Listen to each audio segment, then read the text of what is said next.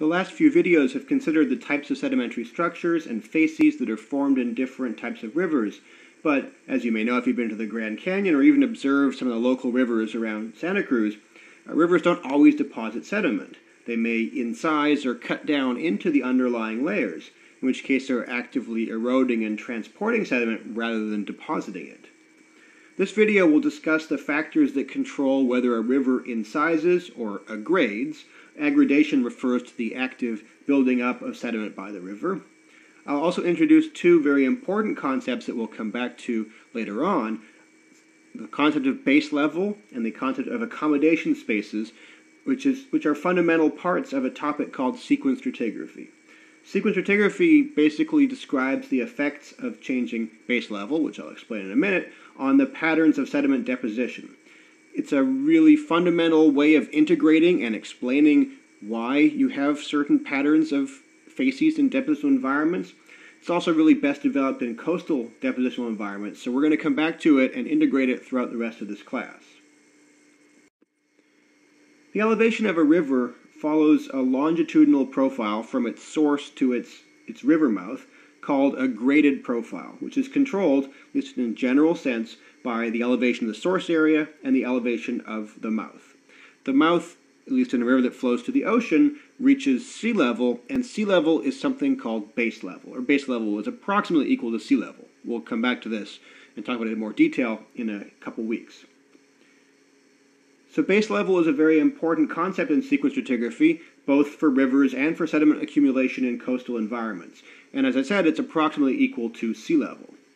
So the shape of the graded profile is therefore influenced by the position of base level, which is itself a function of global sea level, or used to sea. The graded profile is also influenced by tectonic subsidence, which can influence base level if the subsidence is occurring near the coastline, or it can affect the elevation of the source area.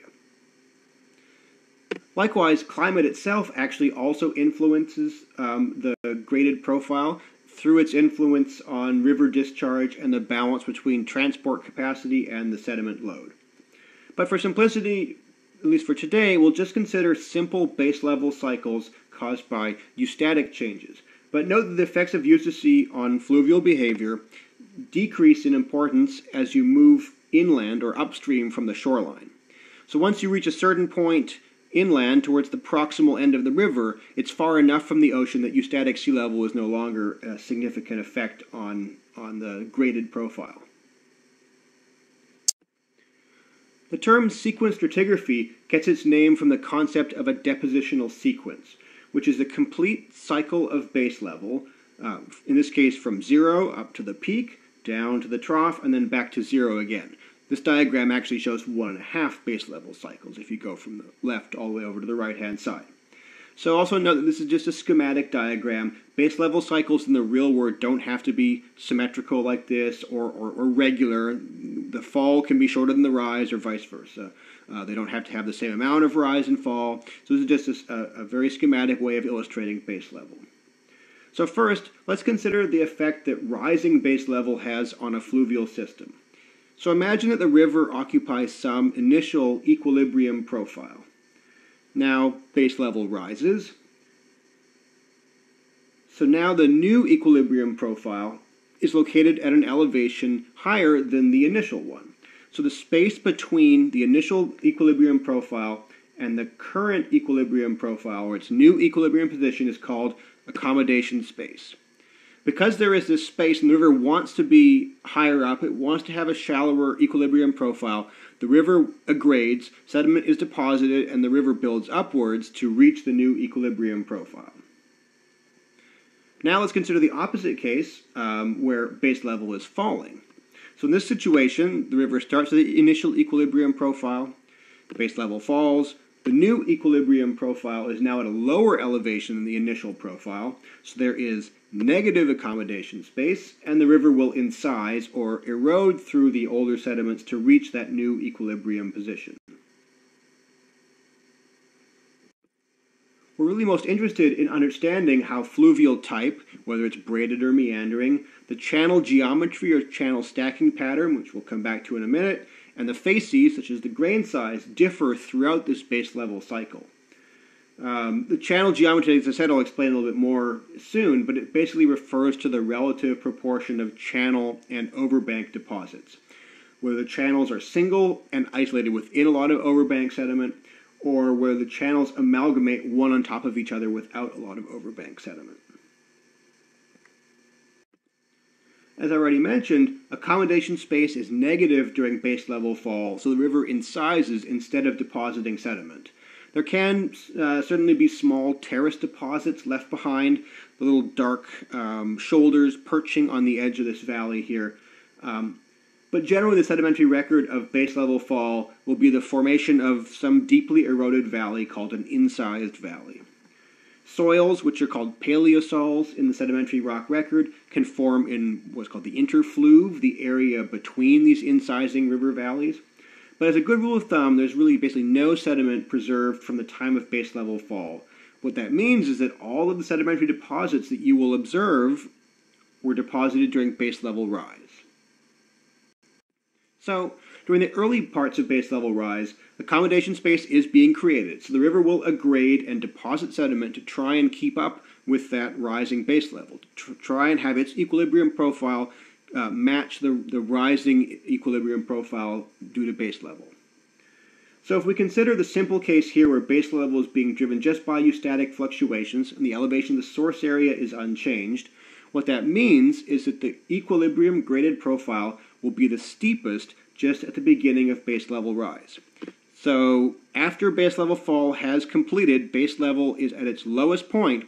If the elevation of the headwaters is at the same point, the equilibrium graded profile will be steep.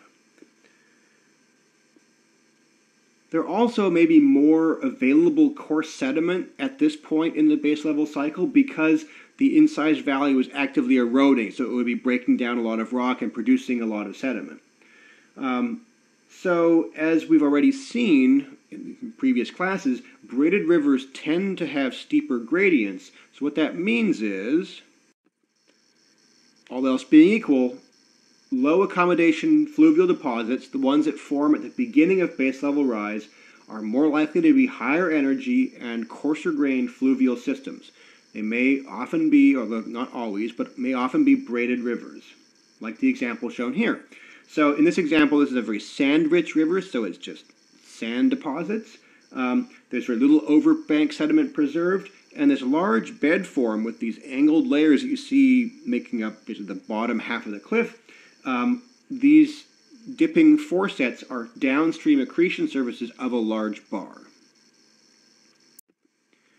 So in addition to having a steep gradient, at the beginning of base level rise, the rate at which base level is rising, and therefore the rate at which accommodation space is being created, is slow. And that has very important consequences.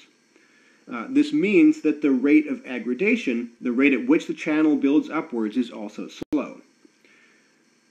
So this has important but kind of complicated impacts on the geometry of the fluvial deposits. So as I said, it can be a little bit difficult to visualize, but let's consider a meandering fluvial system. In this case, we have a channel that migrates from one side of the floodplain across to the other side, turns around and then goes back to the first side. It goes back and forth across this channel. As it does that, as it's moving back and forth, it erodes through previously deposited sediment. That may be the sediment that it just deposited, or it may be older sediment. So if the river remains at the same elevation, the channel will just continuously erode through the same layer of sediment. It goes back and forth, and it's just reworking the exact same sediment every single time, because it's not moving upwards, it's not moving downwards. But if the river does aggrade, so if it does aggrade slowly, the channel will be moving upwards slowly, and therefore you can imagine it'll be kind of a slightly higher elevation when it turns around to move back to the other side of the floodplain. So because of that, the erosion of this channel will not remove all of the previous sediment layer. It'll remove a lot of it, perhaps, but there'll be a little bit, just the lowest parts of the previous channel deposit left behind. That will be overlain by the new channel. On the other hand, if the rate of aggradation is really high, the channel will be aggrading upwards very quickly. And this means that it'll be at a much higher elevation before it turns around and starts moving back across the floodplain to its initial position. So as a result, all the original channel and maybe even a lot of the floodplain sediments may be preserved below the elevation of the new channel deposit. So because of that interaction between the rate of lateral migration, we use the example of a meandering river, but it applies equally well to braided rivers where the channels migrate back and forth somewhat more erratically. So because of the interaction between the lateral migration rate and the rate of upward aggradation, the low accommodation fluvial channels, the ones deposited when the rate of base level rise is slow, are dominated by these stacked or amalgamated channel deposits with very little or no floodplain sediment preserved. These stacked or amalgamated channels are also sometimes called multi-story channels because it's like they have multiple levels of channel and no overbank. So in this picture here, each of these kind of lighter brown, cream-colored ledges is the basal part of a single channel. But you can see that they're just stacked one on top of another. So this is actually just the bottom part. The rest of it's been eroded away when the river moved back across, and all we're left with is just the very bottom part, amalgamated and stacked one on top of one another. So when the rate of base level rise is high, the deposits are called high-accommodation fluvial deposits, and they're characterized instead by isolated or single-story channels. These are channels that tend to be on their own, but within a very thick package of floodplain or overbank deposits. As I said before, this is because the fluvial system is aggrading upwards quickly enough that the lateral migration of the channel doesn't remove very much of the original deposits or the previous deposits.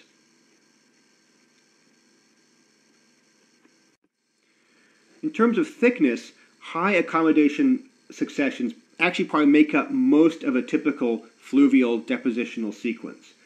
These high accommodation deposits are often dominated by lower energy fluvial systems with a lot of overbank sediments. The previous picture and this picture both illustrate that. So in this photo here, the thin resistant layers that stick out, as well as the sort of large deposit at the bottom, are sandstones in the overbank above, and this is the channel at the bottom here. The kind of crumbly, slope-forming bits are the fine-grained overbank sediments.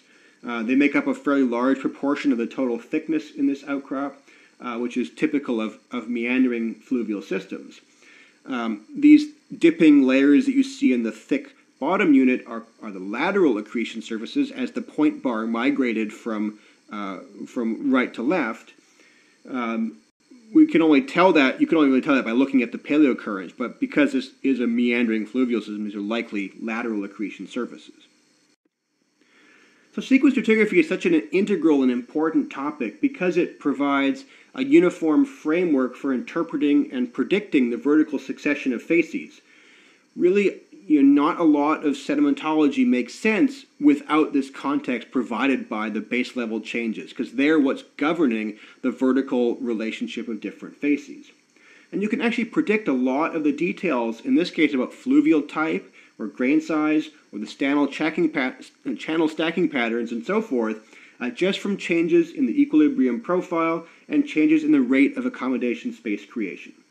Of course, every situation is unique, and there are lots of other local factors that are going to influence river type and grain size and channel stacking and so forth. So because sequence stratigraphy is such a fundamental underpinning of all of sedimentology, we're going to be integrating these concepts and building upon the concepts of base level and accommodation space throughout the rest of this class, and in particular when we're discussing coastal marine facies, where base level changes are really extremely important in governing the relationship between facies.